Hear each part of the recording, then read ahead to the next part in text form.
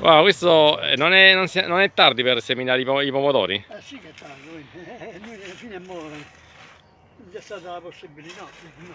Ma qua sotto che c'erano? Che era piantato?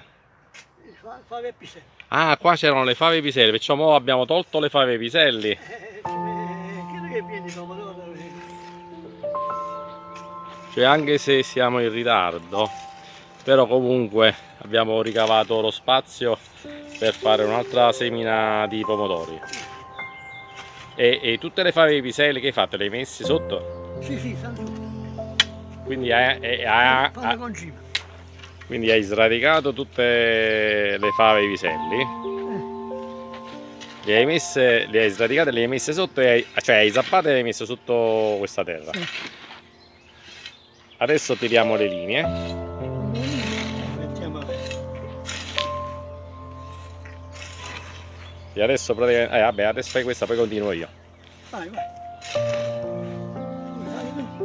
E adesso faccio io. Però fammi vedere bene come hai fatto, che non voglio sbagliare.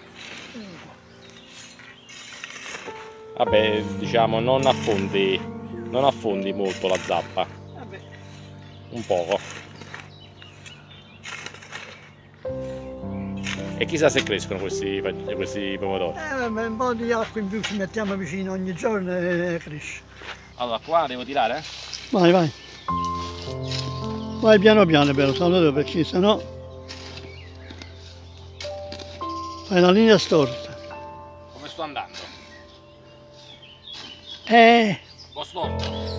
Mossa adesso. Un po' storto.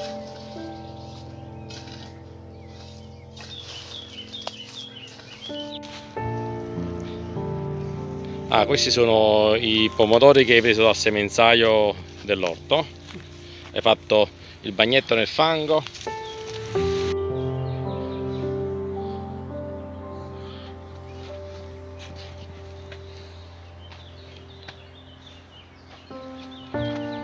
Che stai facendo? Sto mettendo per terra per prepararla. Ah, prepari i pomodori da seminare, da piantare. Io poi faccio il buco, cioè poi li pianto io. Vai, così facciamo più in fretta. Tu posizioni tutti i pomodori dove devono essere piantati. Io faccio il buco, poi pianto i pomodori e tu passi l'acqua e contemporaneamente poi continui a tirare le linee. Quindi in due, nel giro di poco tempo, il lavoro viene fatto molto in fretta, va bene? Ok.